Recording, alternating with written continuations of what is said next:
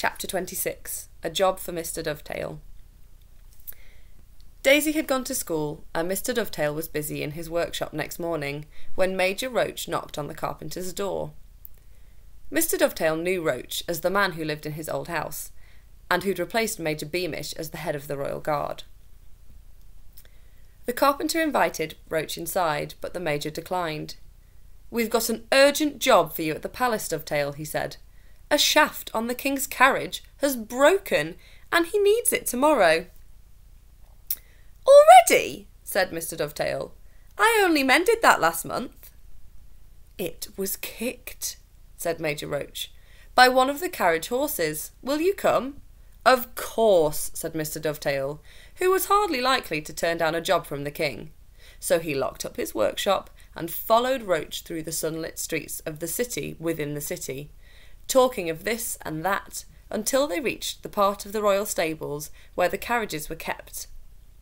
Half a dozen soldiers were loitering outside the door, and they all looked up when they saw Mr. Dovetail and Major Roach approaching. One soldier had an empty flour sack in his hands, and another a length of rope. "Good morning," said Mr. Dovetail.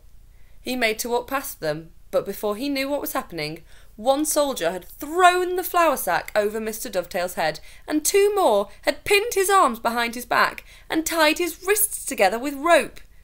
Mr. Dovetail was a strong man. He struggled and fought, but Roach muttered in his ear, "Make one sound, and it'll be your daughter who pays the price." Mr. Dovetail closed his mouth. He permitted the soldiers to march him inside the palace, though he couldn't see where he was going. He soon guessed, because they took him down 2 steep flights of stairs, and then onto a third, which was made of slippery stone.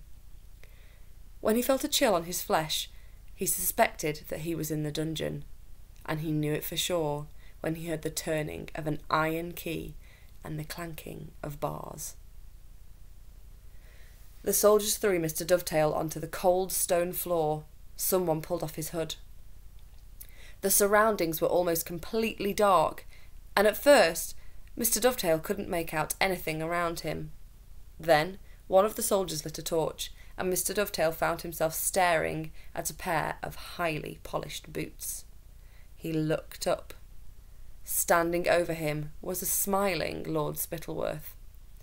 "Good morning, Dovetail," said Spittleworth. "I have a little job for you. If you do it well, you'll be home with your daughter before you know it. Refuse, or do a poor job, and you'll never, ever see her again. Do we understand each other?" 6 soldiers and Major Roach were lined up against the cell walls, all of them holding swords. "Yes, my lord," said Mr. Dovetail in a low voice. "I understand." "Excellent," said Spittleworth. Moving aside, he revealed an enormous piece of wood, a section of a fallen tree as big as a pony. Beside the wood was a small table, bearing a set of carpenter's tools.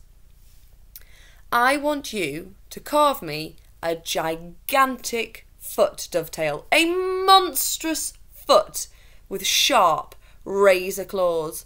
On top of the foot, I want a long handle so that a man on horseback can press the foot into soft ground to make an imprint. Do you understand your task, carpenter?" Mr. Dovetail and Lord Spittleworth looked deep into each other's eyes. Of course, Mr. Dovetail understood exactly what was going on. He was being told to fake proof of the Ickabog's existence.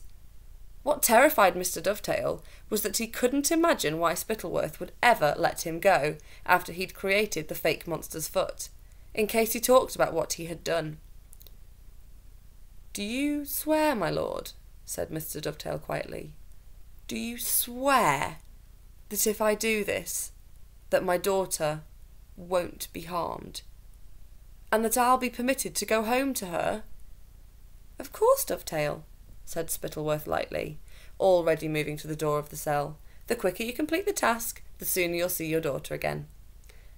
Now, every night we'll collect these tools from you, and every morning they'll be brought back to you, because we can't have prisoners keeping the means to dig themselves out, can we? Good luck, Dovetail, and work hard. I look forward to seeing my foot." and with that, Roach cut the ropes binding Mr. Dovetail's wrists and rammed the torch he was carrying into the bracket on the wall. Then Spittleworth, Roach, and the other soldiers left the cell. The iron doors closed with a clang. A key turned in the lock, and Mr. Dovetail was left alone with the enormous piece of wood, his chisels, and his knives.